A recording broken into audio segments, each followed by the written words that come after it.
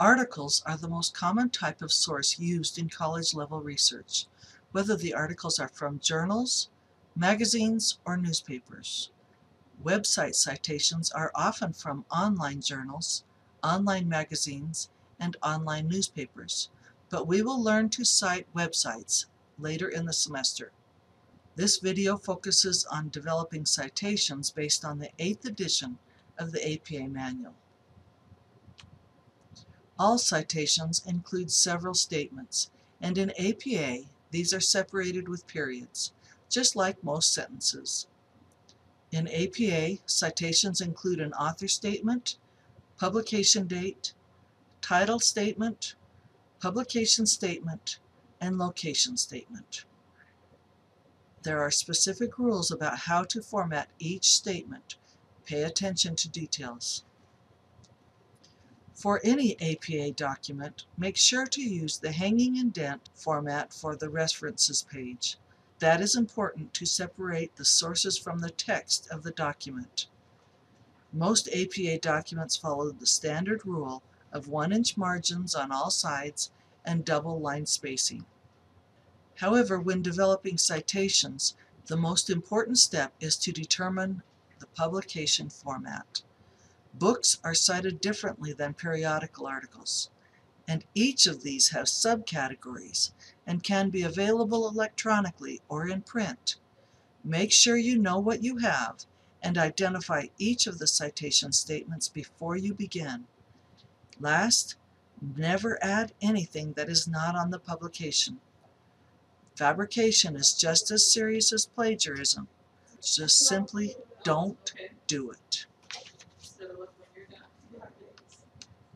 In APA, citations begin with the author.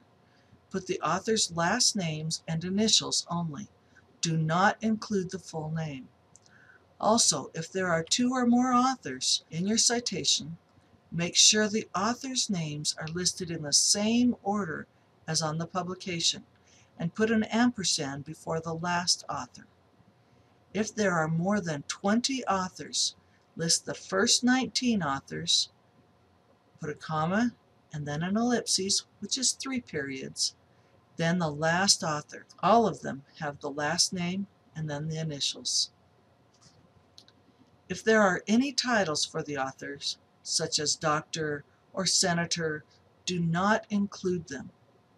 The only titles that are used are for kings or queens of specific countries. If no author is available, begin the citation with the title of the article, and the date statement follows. Begin by identifying the citation elements. Some of them may be hidden or in small print. Notice that this magazine article is just one article of a regular column in a magazine, but the name of the column is not included in the citation. You might need to refer to the front cover for the volume and issue numbers. See what you can find.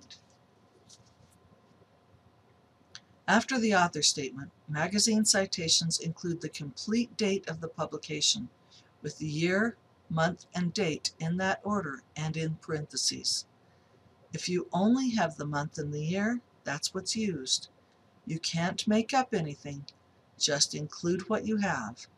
The title and subtitle are separated with a colon, and only the first word and proper nouns are capitalized.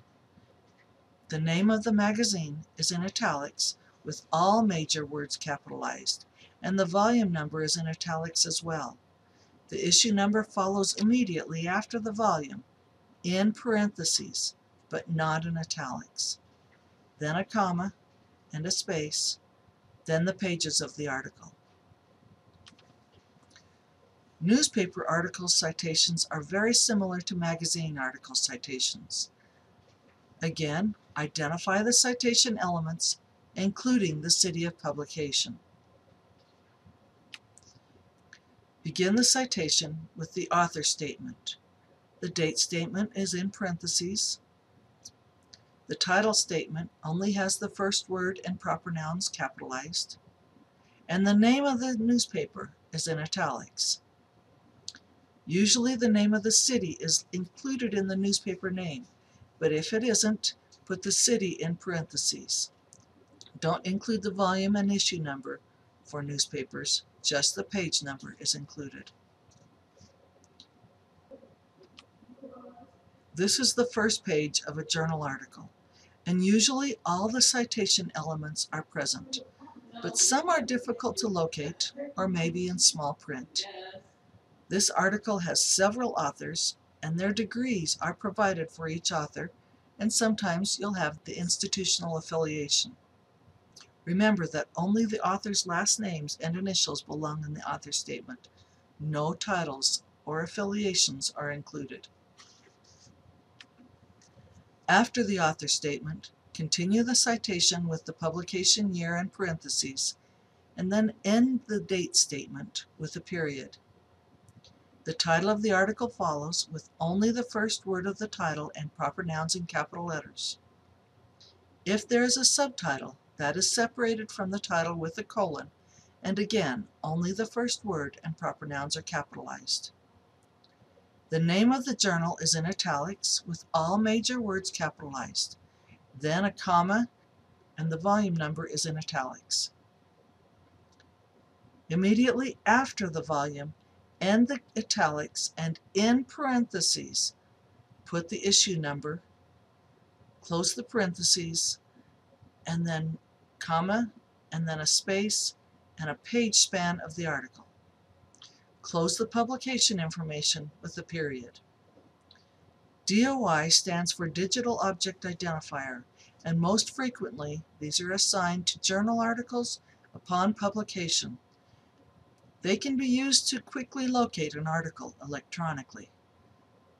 If an article has a DOI included at the end of the citation in this format, it doesn't matter if you accessed it electronically or in print. You need the DOI if it has one.